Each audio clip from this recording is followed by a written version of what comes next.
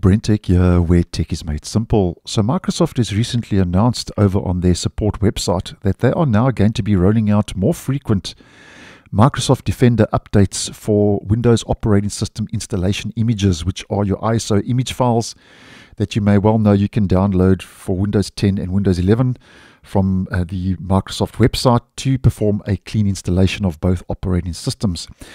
Now, I actually think this is a good thing, and because it goes without saying that within the first hours, and I would even say the first minutes of a newly installed Windows, using an ISO image, it can leave the system vulnerable because of a Microsoft Defender, what Microsoft is calling a protection gap.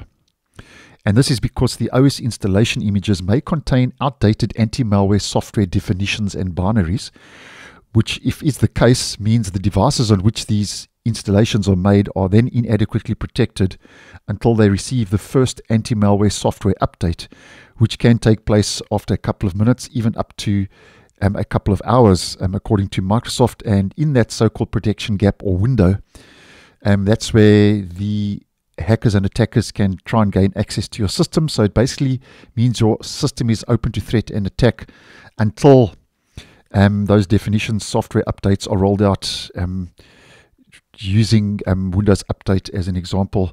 And over and above the more frequent Defender updates, they're also going to include critical performance fixes that will improve the user experience. So Microsoft, I think with this, are moving in the right direction. So it's closing that protection gap and also rolling out performance fixes with the more frequent Microsoft Defender updates for those ISO image files, and basically just making things a lot more stable and secure when you are using one of those image files to install Windows 10 and Windows 11, which I think is a good thing.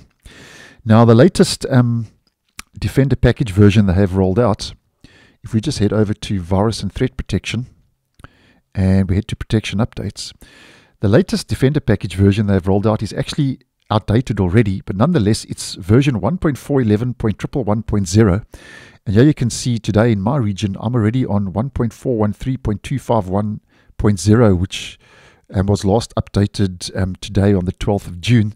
Now, although that latest Defender package version they have rolled out is a couple of days old, it still is better than having it a couple of months old. So basically you get the idea. They're just closing that protection gap with more frequent Defender package definitions rolling out with those ISO image files, which I think is a good thing. And just wanted to put it out there because I do know a couple of you on the channel are using ISO images to obviously install Windows 10 and Windows 11. So thanks for watching, and I'll see you guys in the next one.